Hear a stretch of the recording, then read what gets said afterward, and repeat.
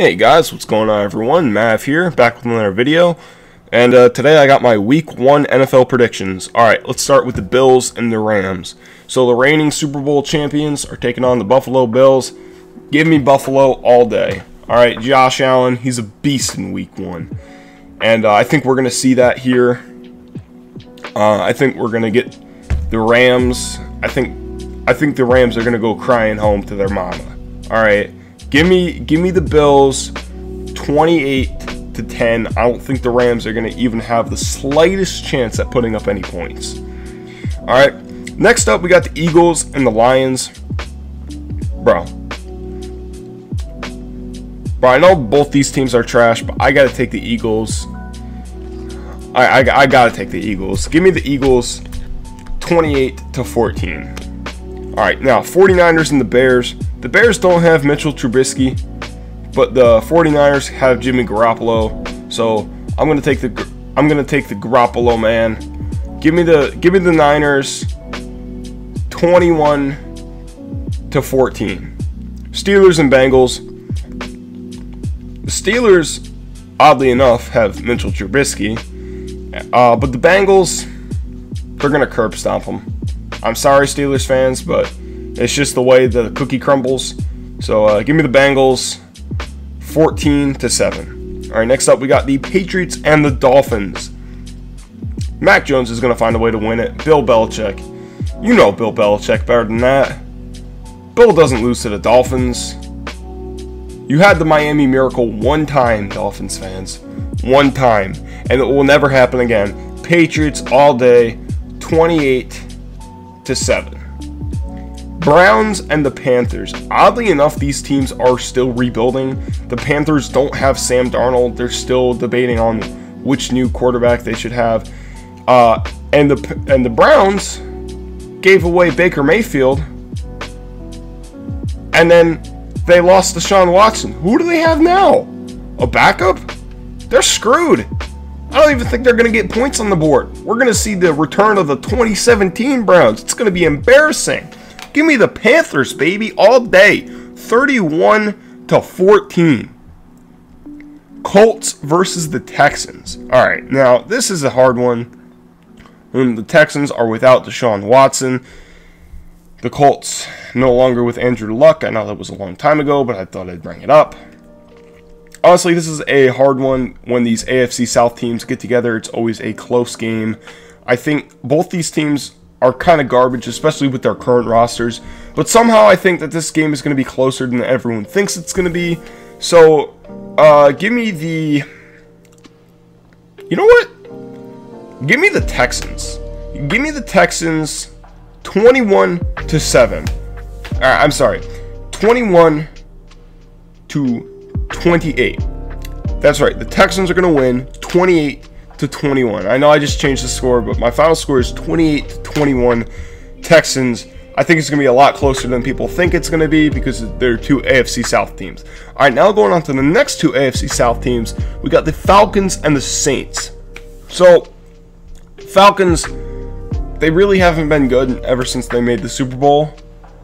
I mean, they're not terrible, but, you know, Drew Brees, what's going on with him? I don't know. You know, is their number one wide receiver playing? I don't know. But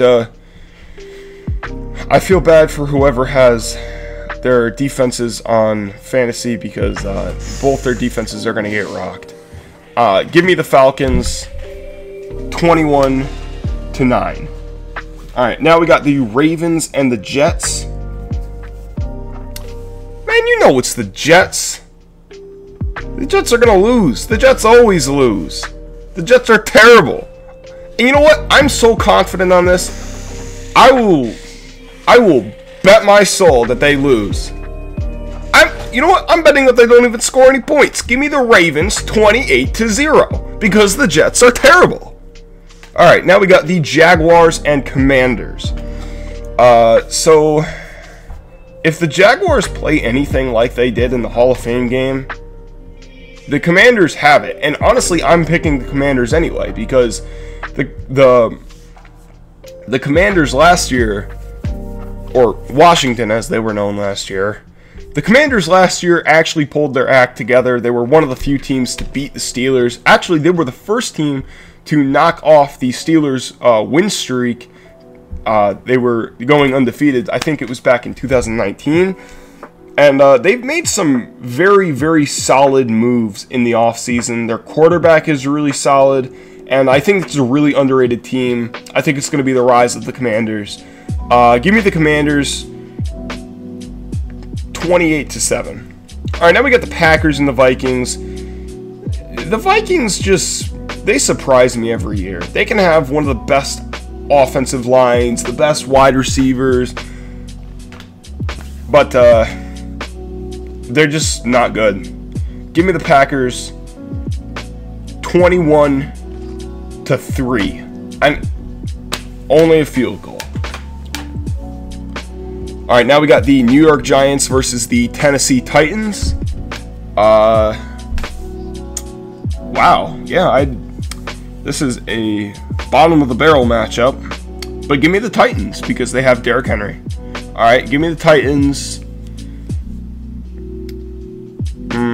Let's say, I don't know, 21-6. All right. Now let's go with the Raiders and the Chargers. Raiders are, of course, my team, but sadly I am picking them to lose because, well, the Chargers have Justin Herbert, and they have a really stacked lineup. I'm not saying that the Raiders probably won't put up a fight, which I'd be sad to see if they didn't, but last year we beat them. They probably should have beat us when we got into the playoffs. There was a lot of questionable penalty calls, and honestly, I have no problem losing to the Chargers. And I have no problem with the Raiders losing on week 1 because the last time we've won in week 1, it's actually brought us bad luck. So maybe if we could lose in week 1, it would bring us better luck for the future season. And also the Chargers, they're just really good. So give me the Chargers in this one. I'm going to say it 30-28. I think it's going to be a very close game. I think it's going to be a shootout, but in the end, I think Justin Herbert is going to pull through, and I think the Chargers are going to take this one 30-28. All right, now we got the Chiefs and the Cardinals. It's the Chiefs. Love them or hate them, the Chiefs are elite. They have Patrick Mahomes, Travis Kelce, Tyreek Hill. Actually, did Tyreek get traded? I think he got traded. But regardless, they still have a stacked lineup. Andy Reid still going to coach this team to victory.